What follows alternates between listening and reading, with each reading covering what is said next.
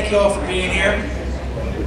This is not normal for me to stand in front of a podium the entire time, but we are recording this for those of us who could not join us. I'll be posting this on my YouTube channel. Once I figure out how to do that, it will be up there. So I'm going to be drafting some students tomorrow to help me out with that. Luckily, our media crew here at the school is just fantastic. And Louise Miller, she's hiding right now. She's the one that's taking care of the recording for us, so thank you, Louise, very much for being here. So thank you all for being here. This topic has been one that we've been working towards for a better part of 2 years for implementation next year here at the high school. So our plan today is just a brief jaunt through the key components of block scheduling here at the high school. All right, for those of you who don't know me, I'm Nolan Garenser. I am the principal here at the high school. Honored to be the principal here at the high school. And I'm very, very hopeful and very, very excited about what's coming with block scheduling. Now I know that this is a new thing here at Penn Argyl. It is not a new thing in the Lehigh Valley, the state, or nationwide. Block scheduling has been around a long time. What we hope to answer the question tonight is why block scheduling and why now? And we're going to give you a lot of answers to those questions as to the benefits of block scheduling here at the high school. Because that's the number one goal. How is this going to benefit the students here at the high school? And myself, and this is Mr. Greg Freeman. He is the Director of Curriculum and Instruction for 7th to 12th grade. He and I will be traded back and forth throughout this presentation. Now, there will be a spot at the end for questions.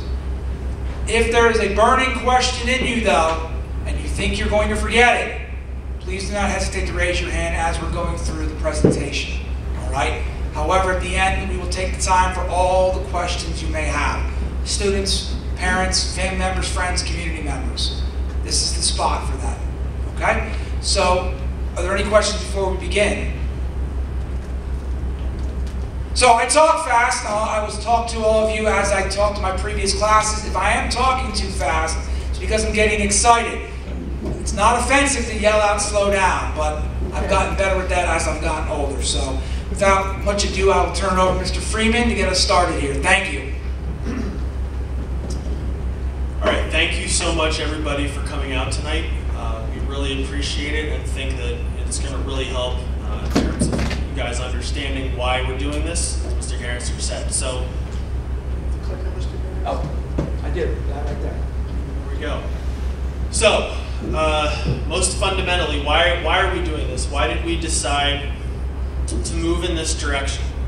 And the way I'd explain this is that, for almost every reason, it's the small size of our district that is an asset, that is the benefit of going here, of raising a family here, and it's the best school district around. And in relation to changes that come, whether it's imposed by the state, whether it's COVID and the consequences of that, whether it's any kind of initiative that we feel is best for student learning and student outcomes, we sometimes find that our small size can be tricky when we're trying to engage in new initiatives. A lot of times I say that if we want to add, we have to subtract. In other words, if we want to embark down a new path, have a new class, have a new intervention, usually that involves removing something and replacing it. And so, very simply, why are we moving to block? Because given our size, it offers tremendous flexibility and capacity going forward for us. It's going to allow, most importantly, for with relation to students, more choices about what classes they can take, when they can take them, what order they can take them, and more opportunities consequently. So we'll talk a little bit about career pathing and some other things related to that. It's going to be great for students who want to explore their passions and not just check off the boxes as far as graduation requirements. And it's also, very, very importantly, going to allow us room and flexibility to provide academic supports for those who need them and enrichment. All right, so what is instruction going to look like? I think there's a lot of myths or rumors about what it's going to be like to be in a block classroom. And Mr. Garenser is going to go over the structure. He's going to tell you how many minutes an instructional period will be, but suffice it to say that it is more minutes than students have in one academic period at present. But that is, again, an opportunity. So our teachers don't use that time, and they don't use it now to do this, they don't use that time to lecture, to talk at students. It's going to allow for more time in group work. It's going to allow for more time in labs in our science classes. It's going to allow for more cooperative learning in general. And what that means is simply that, again, not teachers talking at students, but students having various opportunities to engage with the content in ways that are going to help them retain it and understand it. Again, it does not look like, under any circumstances, a teacher talking at students for the duration of a period. And I have to say, being in classrooms weekly, Mr. Garenser as well, we can both attest to the fact that I have not yet seen a teacher, even now in our 43-minute class periods, talk at students for the duration of a period. Because for many years now, it's been very widely accepted and adopted that that is not the appropriate way to reach kids. Okay? You might have a portion of your instructional period involved in lecturing, what we would call lecturing, but it is rarely, if ever, the entirety of the period. This certainly will not be in the block format. All right, some specific details. With block, and Mr. Garenser is going to review the credit requirements overall, but with the change to block, we currently require 3 science and math credits for graduation. We are going to increase those requirements to 4.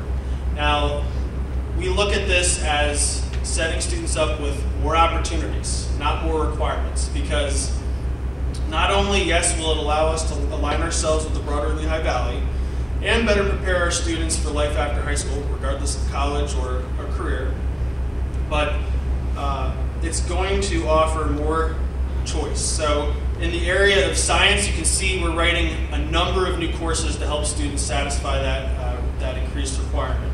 Introduction to Healthcare Science. This is going to help pique students' interest in the healthcare field. Perhaps set them on a path to CIT, where they have a healthcare science program, or pursue pre-med in a college setting.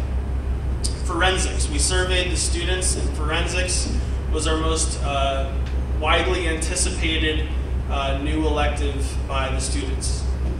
Zoology, astronomy, and envirothon. So plenty of new opportunities in addition to the electives that already exist in science. In math, again, it would be unfair to increase the requirements and not ensure that students at every level, those that don't like math and those that do, have opportunities to take a course that actually meets their needs and engages them. So we're going to have a financial math class. This is going to be sort of a practical math class for students that really don't need, pre-calculus or calculus or want to go down that route. It will help them whether they pursue a career after high school or go to college. We're going to have an Algebra 3 class, or a college algebra class, probably taken by a lot of students who will go to college. And we're finding that another course after Algebra 2 that stresses those algebra skills is needed, because students are entering college and still having difficulty in those lower level math classes. And then for our AP students, we're going to have what is essentially the second part of Calculus 1. It's known as Calculus BC. So again, the point is a class for every ability level and interest. We're writing a research class. This will be a class that is taught by our librarian, Mrs. Cipriano. She can use the curriculum to push in to other teachers' courses, or to have as a standalone class. We're going to have a character education class. So those of you who are already in the high school know what our character ed program is about. Those of you who are in 8th grade and coming up, you're going to get all the information you can handle very soon when Mr. Garenser does his 8th grade parent night. But that class is going to help acclimate incoming freshmen to the culture of the high school, to our character education program, and stress executive skills, study skills. And then finally, we're going to add an AP World History course that can be taken if you're a junior instead of our World Cultures course. So the point here is more choices, more courses, more opportunities at every ability level. All right, specifically about AP courses. So one of the things that I know a lot of parents are wondering, and students, is, in a block format, you typically have semester, meaning half-year courses. And as an AP student, you might ask yourself, well, what if I take my AP psychology, my AP math course in the fall? It ends in January, and the AP test isn't until May. There's a huge gap there between the class and the test. What we are going to do, this is something that we listened to feedback from a lot of stakeholders, and we're going to be the only school that I know of to do this, is we are going to hold our AP classes for 3/4 of the school year. All right, they're going to start in August, and they're going to go through the 3rd marking period. So that will significantly lessen that gap between the end of the course and the test. There will be 1 or 2 AP courses still offered in a semester format, but only after listening to the feedback of teachers that believe doing so will actually be more than conducive to students performing well on the tests. As I already mentioned, we have a lot of college prep electives being written and going into place. So students at that level are going to have more than enough choices in whatever content area they're interested in. And then in the area of remediation, for the first time, we're going to offer what's called Biology Foundations course. So as many of you probably know, our state, like all states, has our standardized tests, and students passing them is one of the pathways now to graduation. And so we want to make sure that we set our students up for success. And if students don't pass those, what are at the high school known as keystone exams, that we give them opportunities for remediation. In biology, we're going to offer this for the first time. We have one for math, so we're very excited about that. Also, students who come up here and are, a little weaker in their math skills, we have 2 classes that split algebra into 2 parts. Right now, they're called Algebra A and B, and right now, a student on that track would take 2 years to complete basically what is algebra.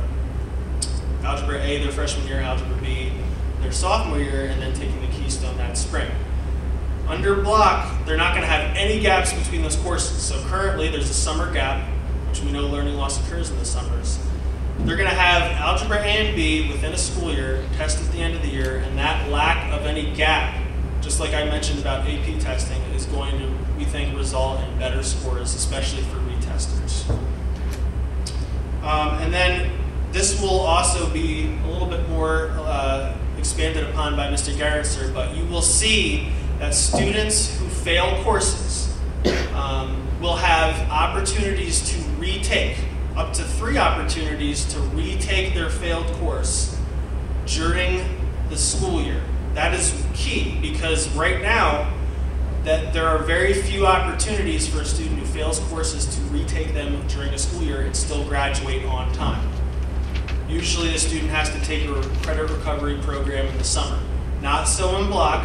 They have up to 3 opportunities to retake a course and graduate on time.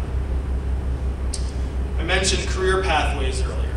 So career pathways exist in many high schools in the Lehigh Valley, and the idea here is pretty simple. We don't necessarily think a student should know what career they want to pursue when they come into high school or even when they graduate. But you may, as a student, have a particular interest in a content area, an overall career pathway, meaning a set of skills, a broad interest that'll put you on a certain track, maybe to get a certain degree in college, maybe to go to CIT for a certain program to study. And in block, because of the expanded ability to choose your courses and the order you take them, you're going to be able to set yourself on a career pathway much more easily than under the current system. Mr. Garrison? Oh, don't go there yet. All right. Oh, Mr. Freeman jumped the gun on that one here, so I have to preface this a little bit. So when I taught driver's ed, basically I said, I'm going to overwhelm you, and then we're going to break it down and make it seem not so overwhelming. So what I'm going to show you next is the schedule for block for next year, okay? It may be a bit overwhelming at first. When we break it down, you'll see it's nowhere near as confusing as it looks or as detrimental as it looks. Some people see the 80 minutes and say, oh my goodness, all right? Then we'll talk about it. So here's the schedule. Okay, it's divided up basically over our 3 lunches, lunch A, lunch B, lunch C. 4 80-minute blocks. That's where you see the differences between a lot of school districts. You'll see 90-minute blocks, you'll see 70-minute blocks, 75, what have you. We have focused on 80 as being the time for our blocks. Now, you heard Mr. Freeman say, the biggest spot of consternation for many as we approach block is, oh my goodness, I'm going to be in this class that I'm not a big fan of for 80 minutes. For me, that was any type of math class. I was worried about it. However, what you find out is that what Mr. Freeman said, this is not 80 minutes of straight lecture. And for a poor math student like myself, that 80 minutes was vital to me understanding math. Because not only did we learn something new, that gave my math teacher more time to work with students like me to make sure I understood the topic that day. And the next day, I was ready to move on. Okay? This extra time provides a lot of one-on-one time with the teacher, a lot of enrichment, a lot of remediation. Don't think for 1 second that teachers are saying, wow, I have 80 minutes. I'm going to cram 3 days worth of lessons into one. That's not what block is about. And for 2 years, teachers have been working on getting their heads around the perfect format for their course for block. And that's a vital part of this. This has been in play for 2 years. We have a Board of Education that is very open, thinks critically about what's best for the students of Penn Argyle, and allowed Mr. Freeman, Mr. Schlegel, our teachers and others to work through this for 2 years. This is not something that was thought up on a Monday, planned out on a Tuesday, and implemented on a Wednesday. This has been a long, thorough process where no stone has been left unturned. And this schedule reflects that. So we still have 10 minutes in the morning for announcements. Day still starts at 7:30. Block 1 and Block 2.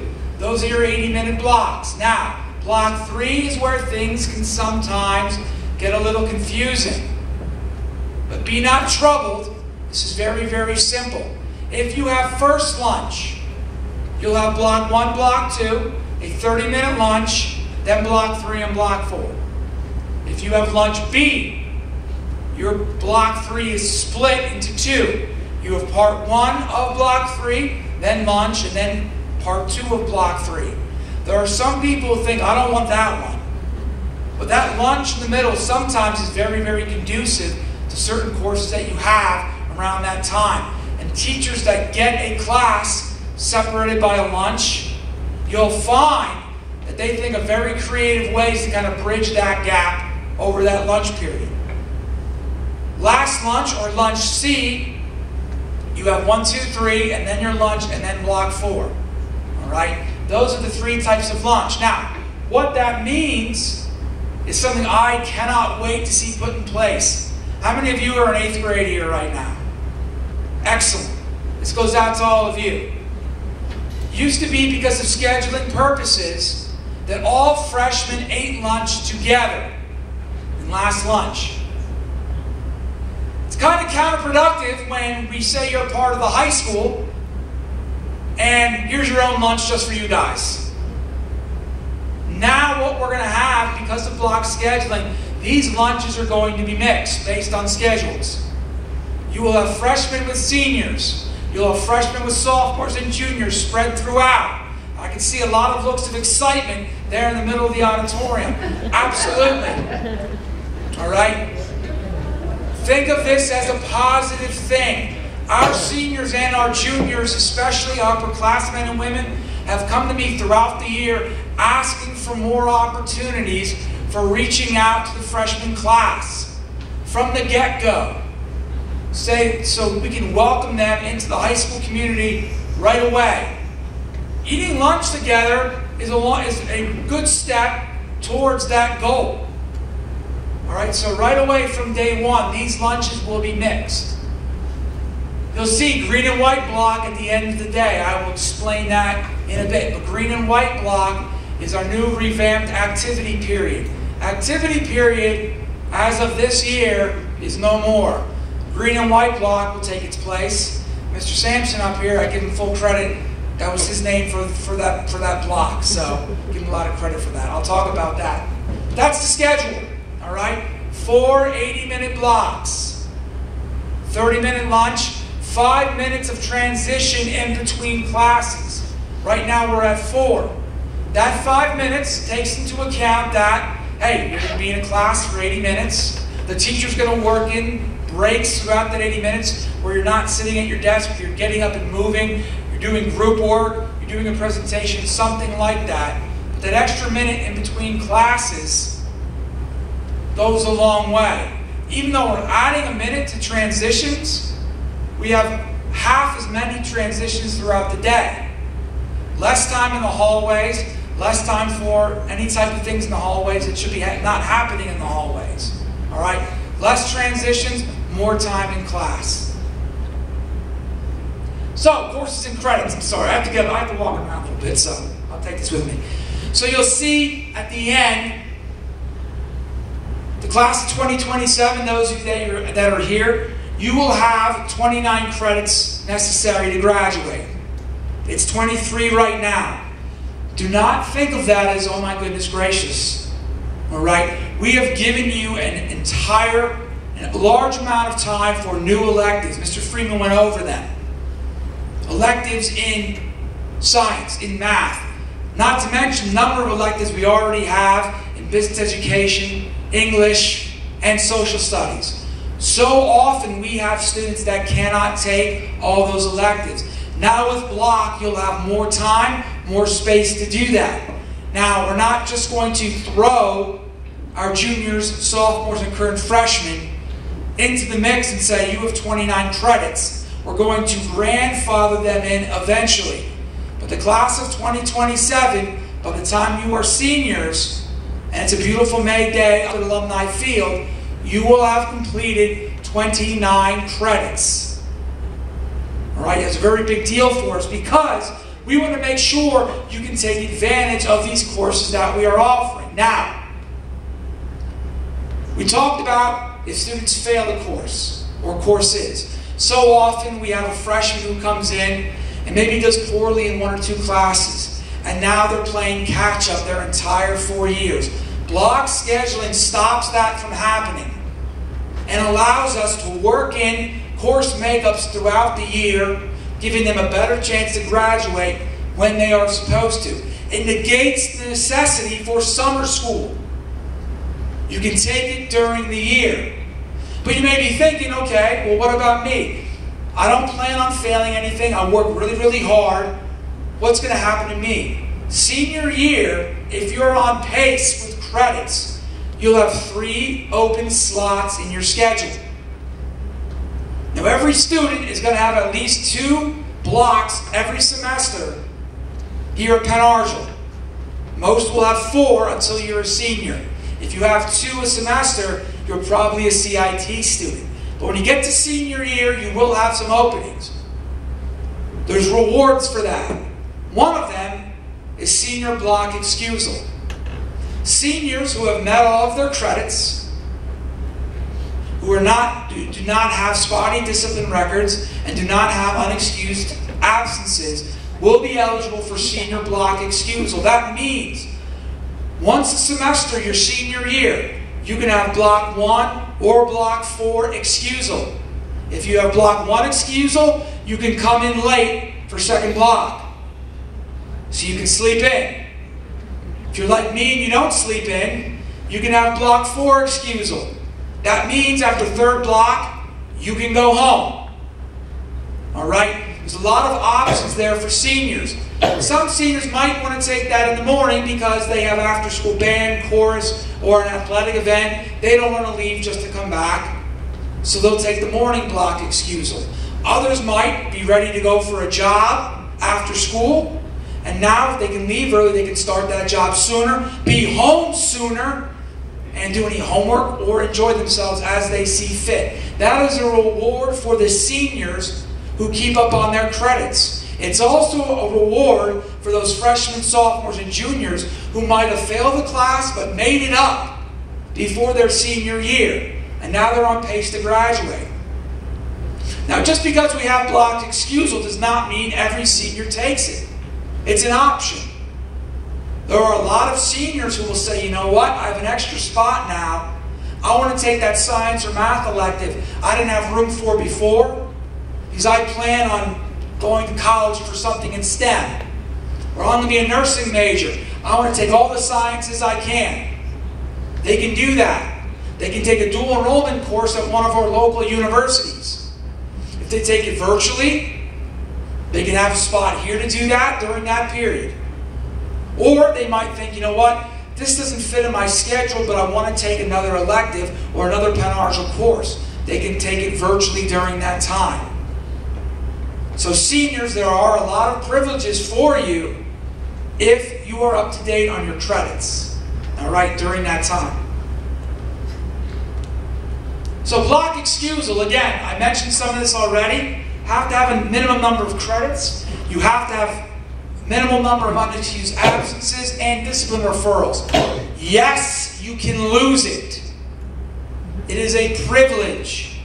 Seniors that are failing courses, that are discipline problems, that are getting mounted unexcused absences, senior excusal will be taken away. It is a privilege that you earn and must continue to earn. Athletic eligibility for athletes out there, we are in line with PIAA and NCAA standards. You have to be passing 50% of your classes to be eligible for athletics here at Penn Argyle. So here's how it's going to be grandfathered in. So the class of 2024 will need 25 credits to be able to graduate. Remember, we're starting block next year. So you will have the space and the courses to be able to do this. And this does not mean that you need to take AP Calc BC. If I had to take that, I'd be quaking in my boots as of right now. You can take Intro to Health Sciences or Criminal Justice and bookend that with forensics or zoology or astronomy or financial math to get to those 25 credits.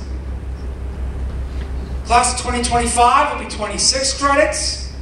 Class of 2026, 27 and a half. And finally, for next year's freshmen, the class of 2027, that'll be the 29 credits to graduate. You can see we're working it in slowly, making sure that everyone has an opportunity to take the expanded electives as well as increase graduation credits. Here's the thing we are trying to avoid.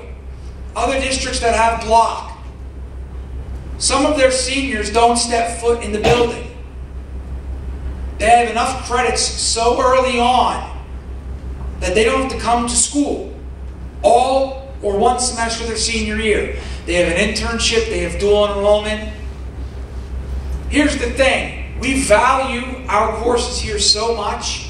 We understand how skilled and professional our faculty is, that we want our seniors here senior year. They will still have those opportunities, but they will be here in Penn Argyle Area High School throughout their senior year. That was an important step for all of us in planning this, making sure that from start to finish, they're in our hallways, they're in our classrooms, they're learning the new courses and the old courses that our faculty have written. That was an important goal for all of us. And the CIT credits as well, those students who are interested in CIT, we're upping science and math by a credit from 3 to 4. There are opportunities at CIT for CIT students to get that 4th math and science credit. So, green and white block. This is a little bit of a change for those of us that are currently here at the high school. Okay? Green and white block is our new activity period. And activity period is something that a lot of students engage in. This is where students go to band, they go to chorus, perhaps they're a class officer, maybe they're in mini-thon, what have you. Those opportunities are still going to remain. However, with the extra push towards more time in academics, green and white block is being revamped, activity period is being revamped in the green and white block. We're still on a 6-day cycle, as you can see, A through F. But most of the time, we're going to engage in what's called block return. All right? For days A, B, C, and D, during green and white block, most students will return to the block assigned to that day. A is block 1. So at the end of the day in block 1, end of the day in A day, you'll go to block 1. B day block 2, C day block 3, D day block 4. E and F day will alternate by marking period. Marking period 1 and 3, E and F day will be block 1 and block 3 return. Second and fourth marking period, block 2 and block 4 return. Now, you're thinking, well, I've been, of course. I'm an athlete, and I'm on the golf team, and almost every day in September, I'm out early. There is no new instruction during green and white block. It's simply an enrichment period, a remediation period. Let's say you're a student that was out yesterday, and you missed a math exam. Now you can make it up during green and white block instead of taking time out of that block during the day. Because we all know what happens. You miss Monday, you make up your test on Tuesday, now you're 2 days behind. Now you can stay in class, make up the exam later. Let's say, I'll use math again, it's just always my subject. I need help in math. Green and white block is there for remediation, and you return to that class. You're with your teacher, you're with your peers. Now, teachers know that they should not expect all of their students to return, because quite possibly those students could be at band, at chorus, they could be in student government, they could be in class officer meetings or mini-thon. Those supplementals will still exist during green and white block. And they'll exist when that advisor has a free period. That's when those meetings will take place. So band, chorus, and orchestra, jazz band, chamber singers will still happen during green and white block. All right? We're also using it for class meetings, assemblies, resource period, what have you. It is a wholly academic period. Now, you may be thinking, well, I have flicker ball, and I love it.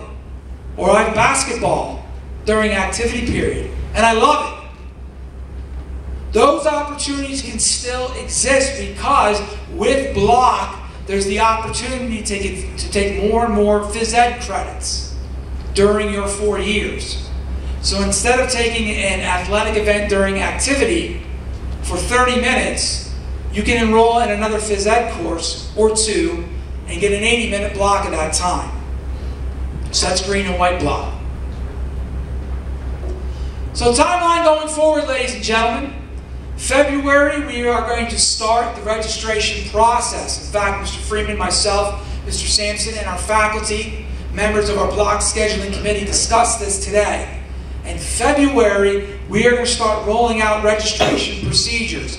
We have new and exciting ways to do this, to be able to ensure that all of the students know the new courses and know the registration process. It's going to go slow, methodical, so everyone understands. Most importantly, we don't want any of the students, this is all new, we don't want them feeling rushed when choosing classes. So we're very deliberate in the way we've planned that. April or May, we're going to have a mock block day or days. So if you're currently a high school student, probably over 2 days, looking like April now, but April or May, we'll lock that down. we're going to have a mock block day. One of those days, we'll do periods 1 through 4 in 80 minutes. Day 2, we'll do blocks 5 or 6 through 9 in 80-minute blocks, just to get a feel for how those blocks are going to go. And finally, in August, students and parents are going to receive their block schedules, and we'll commence with block scheduling for the 23-24 school year. Our goal with registration that early in February is that we don't have a number of students who want to change their schedule in August. They'll know much earlier what their schedule is, and it's one that they're happy with. So now, that's our presentation. We'd like to open the floor to questions. And we'll do this the old-fashioned way of raising, if you want to raise your hand if you have a question, and Mr. Freeman and I will do our best to answer it. We also have Mr. Sampson here in case we have to go to the bullpen for an answer.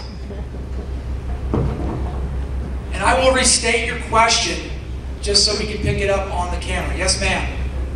What about the 8th graders? Are they going to have a mock block time too? Or are they coming into this blind in August having no mock block experience? It's on. It's on.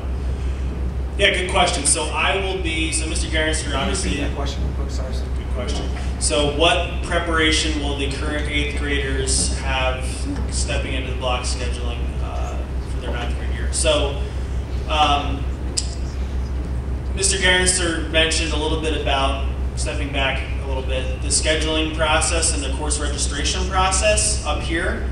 I will be working with the middle school administration and counselors to have assemblies and tutorials for the 8th graders throughout this spring to try to get them ready.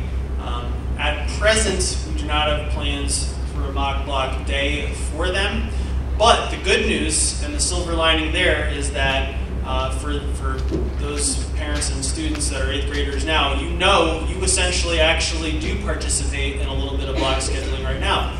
You have a reading and writing course, which is like a block. You also have 2 math courses, and that is like a math block. So you actually are better prepared for block scheduling than our high school students. Well, do you think that they could perhaps implement it at the middle school at the same timing that you guys are doing it up here, and have the teachers at the middle school do the same kind of thing that you're doing here down there? They don't necessarily have to come here, but can the teachers at the middle school kind of run the same timeline to give the kids an idea of how long it is to sit in class for 80 minutes, how they have to manage themselves with their personal stuff that they want to have to do? You know what I'm saying? Like, do you think that could be implemented at the same time that you guys do it here, down there? Yeah, definitely can be taken under advisement, but as I said, we already have them essentially in blocks now. But yes. I have 2 questions. My first one is, so is there no junior waiver anymore? That's a good question. That's a good question about junior waiver. The answer is there's not going to be junior waiver next year for a number of reasons. One, because green and white block is going to be an academic period meant for remediation, extended learning. It goes against my values to allow students, juniors, to leave for that when they could be getting academic work done and expanding their academics. The trade-off for that is any junior can now use that time to make sure they're in line for their senior year for block excusal, which to me is the bigger reward than waiver. Second question. When does gym class go on? So it's a good question. So gym class, we're looking at right now, gym class will be taking most likely one of the credits during freshman year, but then with the expanded credits, you can take it your sophomore, junior, or senior year. And you can take more than the required credits as well with gym. So really the gym credits are going to fit in. You have a lot of autonomy and choice when you want that gym credit to fit in your schedule. So if I already took it, my freshman and sophomore year, I don't want to take it again? That's a good question, and yes, that's the question I was asking before. If you already took your gym credits, are you good to go? And the answer is yes, because we have a lot of other electives we could fit in there to make up that other space that you might need. Yes, ma'am. Hi. So the faculty, what sort of feedback are you getting from them at this point? Like, are they overall like all on board, or are you getting like a lot of concerns, and are they being addressed? Like, I know for when I was a junior in high school in Easton, we switched to block scheduling, and it always seems like half of our teachers were like right on board, and the other half just kind of, you know, got through it. So I'm just, how are you, like, what efforts are being done to make sure everyone's on the same page and being held accountable, and that they're properly prepared for such a big change? Would you like to that? Okay. So it's a good question.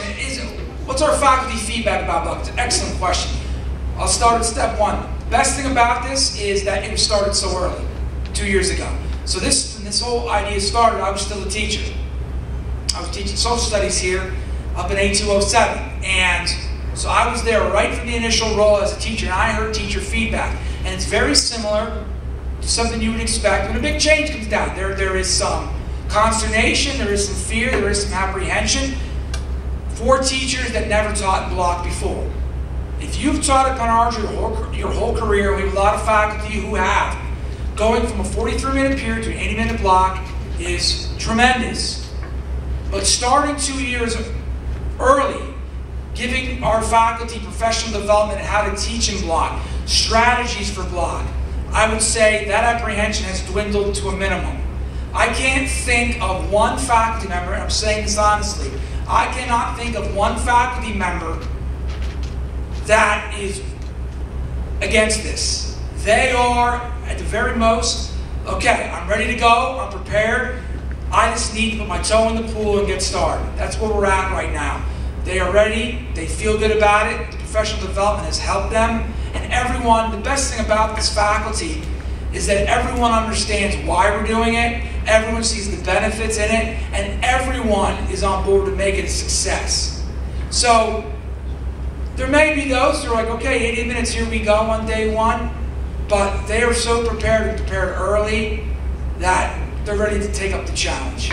And you're like amicable to, like, you know, making sure that if they are in opposition, that those voices are heard and addressed. And absolutely. It's like a very open, like, it's not just, this is how it is, here we go, and it's flexible. It's a great question. We've taken feedback, and for a year, we've had a block, well, for more than a year, we've had a block scheduling committee of faculty members to bring concerns and questions to administration so we can address them.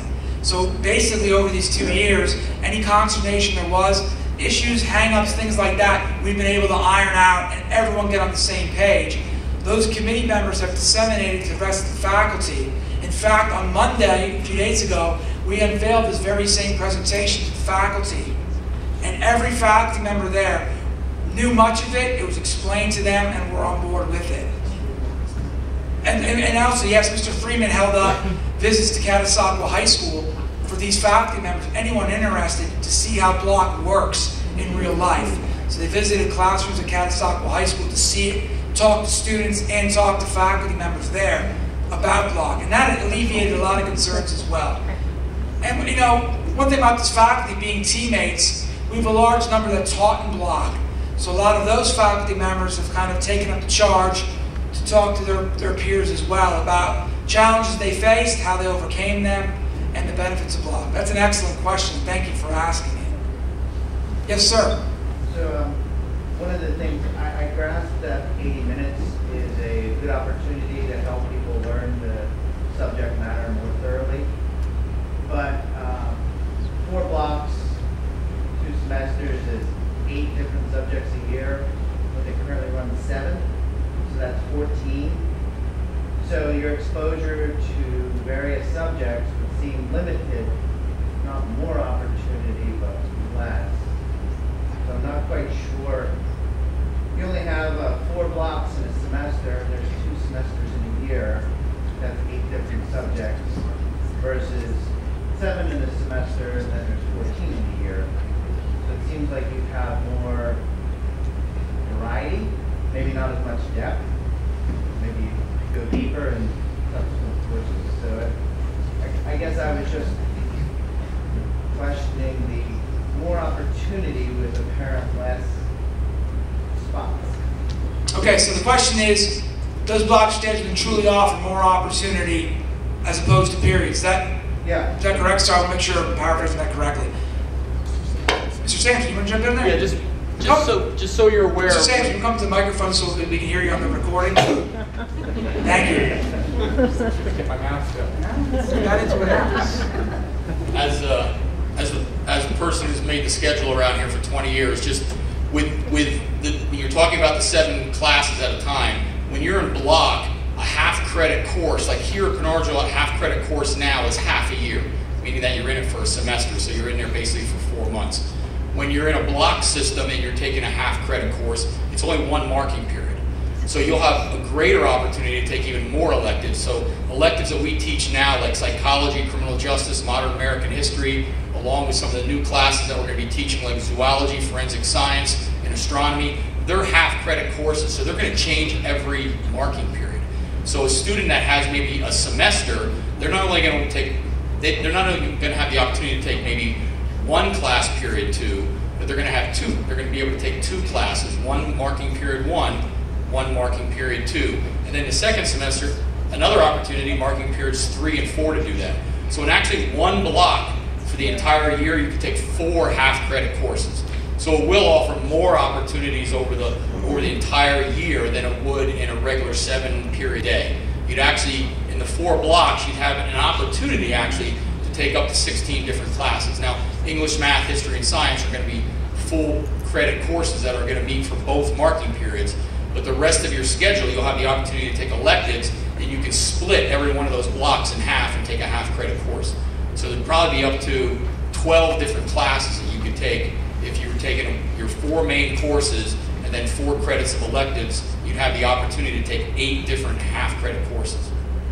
So I hope that helps a little bit. Yes, ma'am. Hi, I have maybe 2 questions. Sure. So if you have pre-calc, let's say in the fall, for the 2 marking periods, are you able to move on to your next sequence math, or do you have to wait till the following year? The schedule is completely autonomous. Once you pass what we call our trigger courses for Keystones, there's certain courses, Algebra 1, Biology, and English 10, that are trigger courses for the Keystone exams. Once you get through those, and again, depending on the track of the student, those are earlier or later, but then you can really tailor the schedule to fit your needs. If you finish your pre-calc, if there's courses available, and let's say you take pre-calc in the fall, in the spring, you can move on. That's why the amount of new electives is so important. So now if you knock those out early and you want to get to your Calc AB and your Calc BC, you can fit all of that in. And then my second question is, for sciences, is there going to be maybe an attempt to balance? If a kid wants to take multiple sciences in a year, or 2 or 3, is there going to be an attempt not to have 2 sciences in that semester?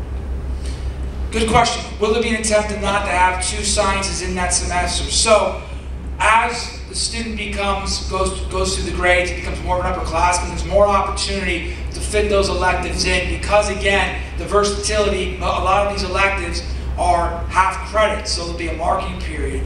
So they'll be able to fit those in. So if there's a conflict during 1 block, there may not be a conflict in another block. So it'll actually increase flexibility so you can take all of those electives that you want. The whole goal here is to increase the amount of choice that you have and the space that you have. So if a student wants to run the gauntlet of all those science courses, they can take them and not have to differentiate between, do I take this one or that one? They'll be able to fit that in throughout their 4 years. Will they be guided though on the balance? Because some kids will go too far and take too many.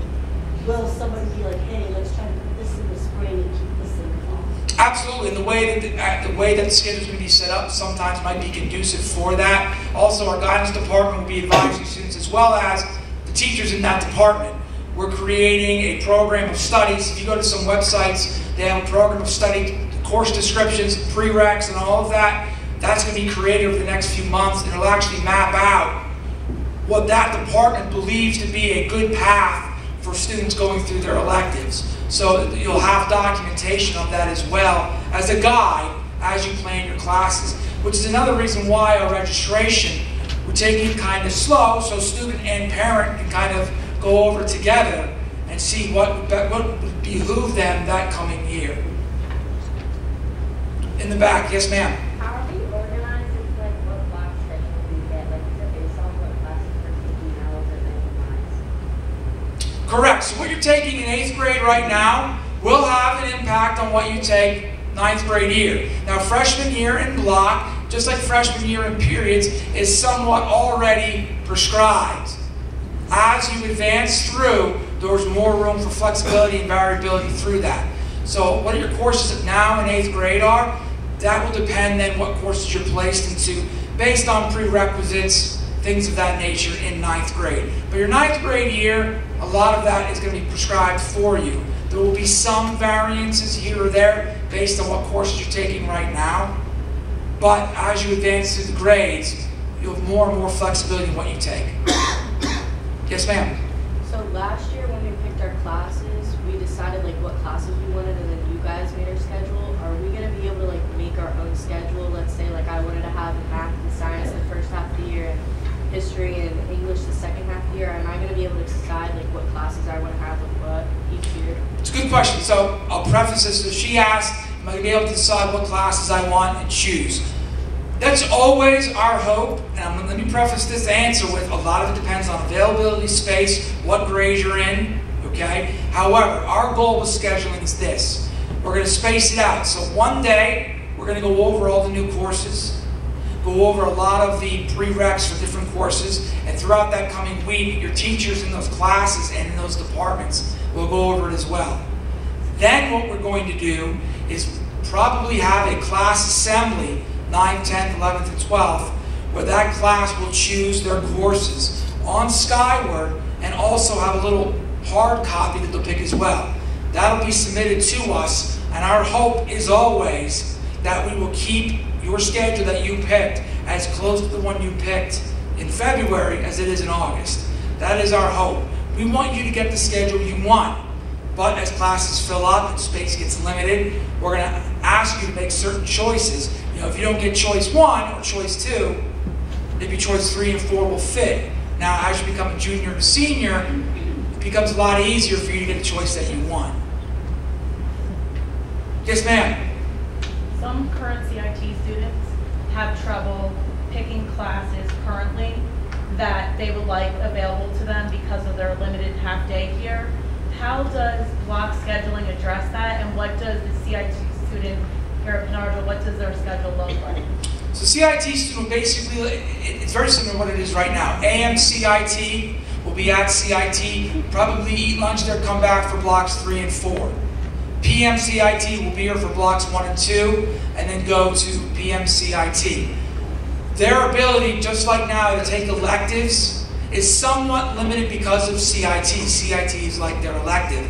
They'll have to take their history, their math, their science, and their English while they're here. However, if they keep up on that, there is an opportunity, I believe, senior year, for some opportunity for electives there. So even currently, like I have a son who is taking a general science class when he really needed to take an advanced science class, but it wasn't available due to that. That's what I mean. Is that now going to be available to that type of student, or is it still going to be just as limited? One thing that we talked about too is that they can take their 4th math and science credit at CIT, which would free up space here for another credit in their school day. So, as you talked about, your student, when taking an advanced science class, being able to take credits down at CIT and satisfying credits there will open up space here for him now to take that advanced science class. Do you want to jump to Freeman too? Just because we don't have the double period of science anymore, it would be a greater opportunity for kids to take higher level science classes. Right. That's yep. So the ability for a CIT student to be here AM or PM for 2 whole blocks is going to free up more space for them to fit things in like you're talking about, because you're right, that does sometimes happen now, and that's one of the awesome benefits of this. It's going to make it easier. It's not going to be perfect, but it's going to be better than it is now as far as fitting in the classes that they're supposed to have or want to have. Yes. Yeah, you just said about the math and science at CIT. So who's gonna teach that? Are they Yeah. gonna get out of my program carpentry? I gotta let them go somewhere now? No, it's a good question. To be clear, what we meant was that we believe every program in CIT emphasizes and inculcates those math and science standards. I've looked at them. I know you know that better than almost anybody. So we feel that simply by completing their program, passing their program for that year, that is good enough for us to say that they've met their math and science credit. And I apologize, that wasn't entirely I'm clear. like, I got a house to build. Yep. Nope. We understand. So we think that'll really be a good trade-off. Their fourth credit, right? Yep. Yep. You mentioned Character Ed being a class. It's a club that you're inducted to right now. What exactly would the class entail, especially for current members? So the class, the Character Ed class, asked for clarification, the Character Education class. This does not replace the Knight's Order. Okay? The officers and the members of the Knight's Order is a different entity. The Character Education course, which will be most likely will be for every freshman, welcome to the high school, will be building on the characteristics and the pillars of Character Ed, which you can see right there and over there in that banner. Okay? Each of these Character Ed courses will serve a lot of purposes. One will be to get our freshmen knowledgeable about our character education program. 2, to engage them in service learning. And 3, it's going to be trading amongst different members of the faculty. So one teacher is not just going to teach the Character Ed course. If those of you, when I went to Moravian, we had an Intro to College Life course my freshman year. Kind of like, here's how we do things in college. There'll be some of that implemented into the character education course as well for freshmen. Again, one of the goals is to make our new freshmen feel welcome and part of the high school community here. Those freshmen that really take to Character Ed and want to do more, Sophia, that's where the Knight's Order would come in and could possibly be recruited towards the Knight's Order. So it's not a replacement for that. Mrs. Moyer in the back, yep.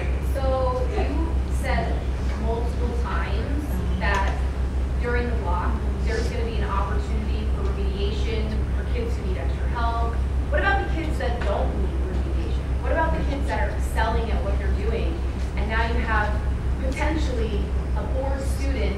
Are they going to be able to excel in the class ahead of their classmates, or are they going to be at the pace of every single kid in their class?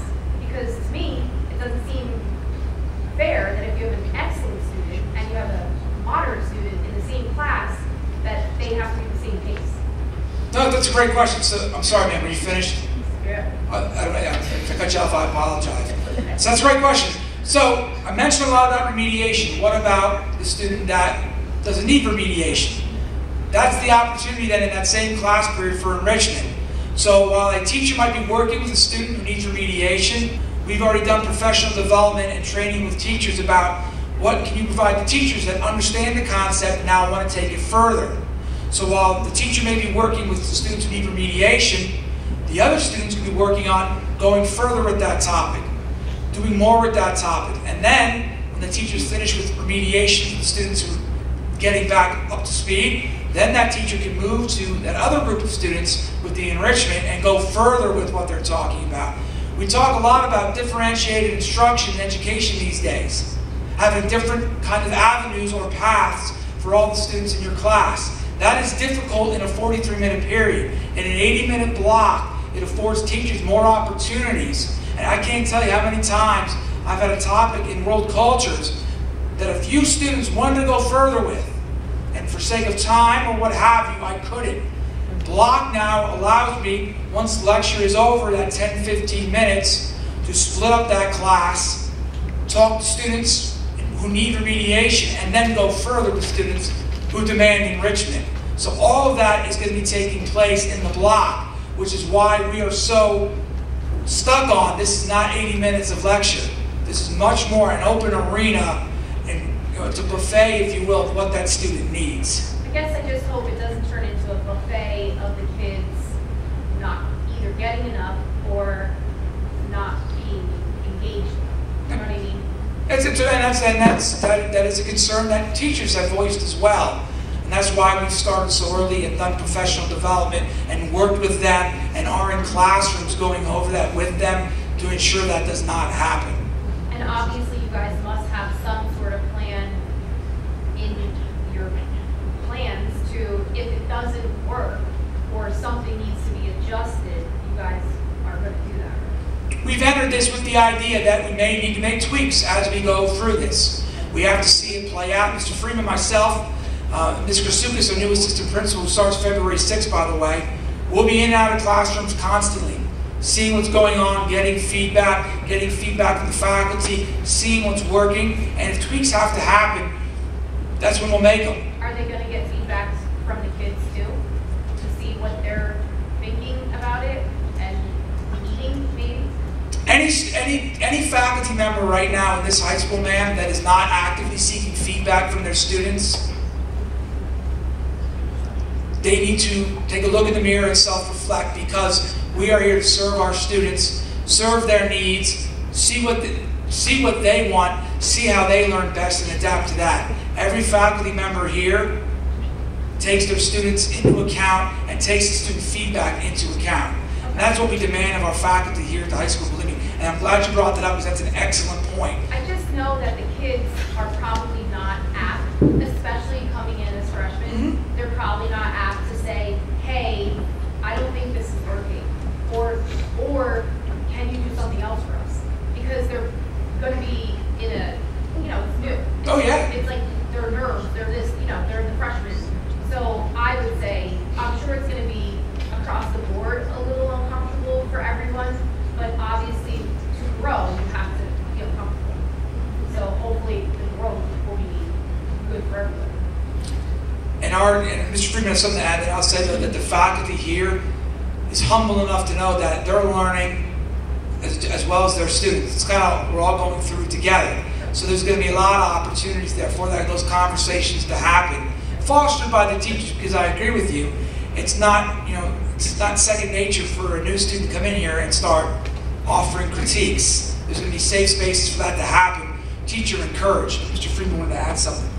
Yeah, just to elaborate a little bit too, as far as receiving feedback from students in particular, Mr. Gerenser has done a great thing and set up a student advisory council, where in fact last week I was able to go to the meeting, and we discussed block scheduling with student representatives from every grade, and it was awesome. I think you'd agree, Mr. Gerenser, that that was a great way to get feedback from students in addition to teachers soliciting it on their own.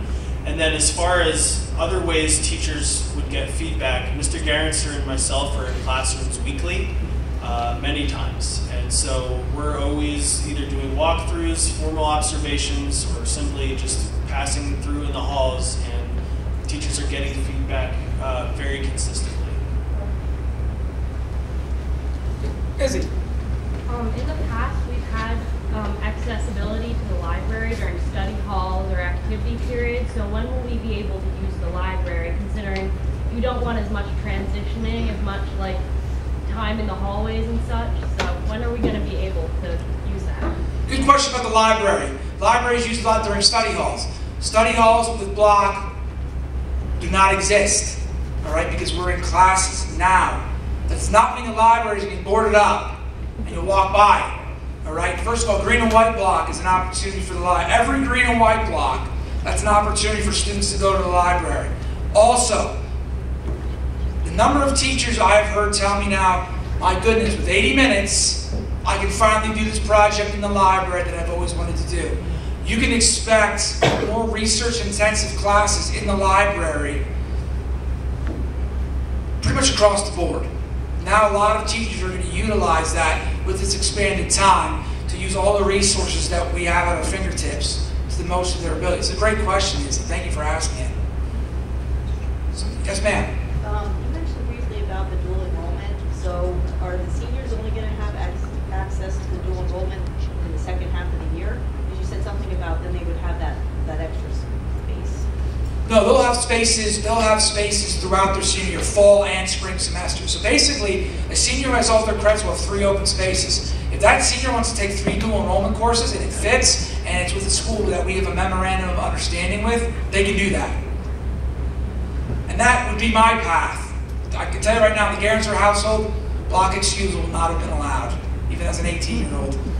My mom would have said no, believe me. But the dual enrollment courses, knocking 3 college courses out of the way, it's a big benefit, and it's justified for a senior that has done everything that they needed to do to get to that point. Yes, ma'am. So if I have a senior student next year, this is big changes for him. He's supposed to get another math class in. He's already in a higher math level now. Since they have opportunity for all these extra electives, are seniors going to get first dibs to make sure that they get what they want, since they're going to miss out on all this opportunity? That's always the way it's been done. Seniors generally get the preference over all those classes, particularly new ones that fit in their schedule. So if they want to take advantage of the new math classes, they'll get preference over it, because we know that they also, that they're going to have the least amount of credits in this grandfather system. He'll have to do another math class next year. Not if he has, depending on the credits that he has so far. If he wants to take an extra math that we're offering, they'll have preference to do that. Okay. And then for the kids that are going to be in AP classes, you said some of them will be a 3/4 AP, which will help them with the exam. But the ones that are not 3/4, are you going to have some kind of refresher or something to help them with the test? So the spring semester, so most APs will be marking period 1, 2, and 3. That leaves about a month between the end of the class and the AP exam. That month will be filled with, during green and white block, refreshers, studying, review time, which we do in any AP class now. There are 2 APs we're looking at right now as being only 2 marking periods or a semester.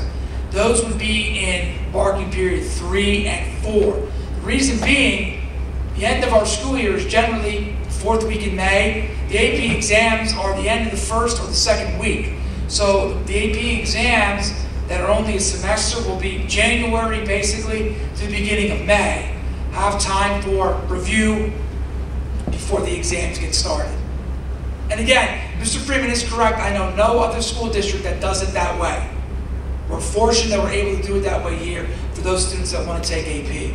So when they do a 3 block for the AP classes, the last quarter of the year is just an elective? Or? We fill it with an elective or another class that they would want, but we have enough electives now that they can bookend that with their 3 marking periods of AP.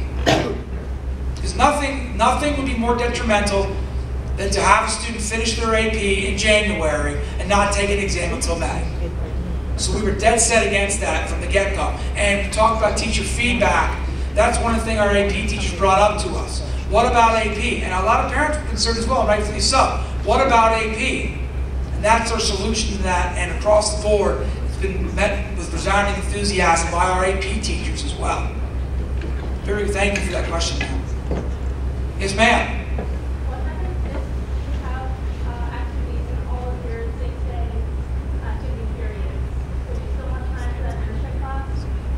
So if you need remediation or you need enrichment, okay, that's where some choices will come into play. So let's say you're in band, chorus, and orchestra, and that's when you engage with that during green and white block. The beauty now of Google Classroom and virtual is that you're not going to miss any new learning during that block return. However, if it's something you still want to engage with after your supplemental, maybe later in the evening, that will still be present in your Google Classroom for you to work with after that time. Yeah, it's not as if I take band and chorus, now I can't do this or do that. It's going to be added on top of that as well. If that's something that you want to engage with after you're done with your supplemental, you still can do that. Yes? You're saying AP and test prep will be during the research period, and then, like you said, if you have something during the end of the paper, put as well in all your classes, but that is the only time that AP and test prep will be. It's another good question. So AP test review is during green and white block, a lot of it, during that month between the end of the 3rd marking period and the AP exam. So what do? Green and white block is not concrete. So if you're in band, chorus, or orchestra, or a class officer, there may be times when you're going to say, I'm not going to come to band, chorus, or orchestra, I'm going to go to my AP review. And all the faculty members know that, understand that, and know that's a possibility. Again, it's the choice that's best for you. Some AP students say, I don't need review. I have my review booklet, I have my Quizlets, I'm good. Again, it's autonomy for the student in that regard. Any other questions? So again, registration is going to take place in the next few months. As questions roll in, ladies and gentlemen, if you have questions, please feel free to email me. Email our guidance department, email me, and we are talking about this every day, all day. All right, so we want your questions, and we want to be able to solve them. So if something comes up, the minute you walk out here, I'm sure one will pop in your head. Please send me an email or give me a phone call. I'm available 24/7. Yes, ma'am. So you said that one of the days you're going to have each grade come in here and like make our own schedule. Are we going to be able to make our schedule with our parents? So the goal is one day the entire school will watch a video probably after an hour where myself and Mr. Freeman go over all the new classes and all of the changes. There will then be a time, maybe a week, week and a half, where you can discuss the changes with your teachers and with your parents. So when you come into the registration period, you have a good mindset of what you want. You're not going to have 5 minutes go and pick and choose, and then in August change everything. That's exactly what we're trying to avoid. We want you as comfortable and ready to go for registration as possible. So we're going to give you the time to do that, and the time to talk with your parents, and the time to talk with your teachers. Hey, I'm thinking about this class. What do you think? We'll have time for those conversations to take place.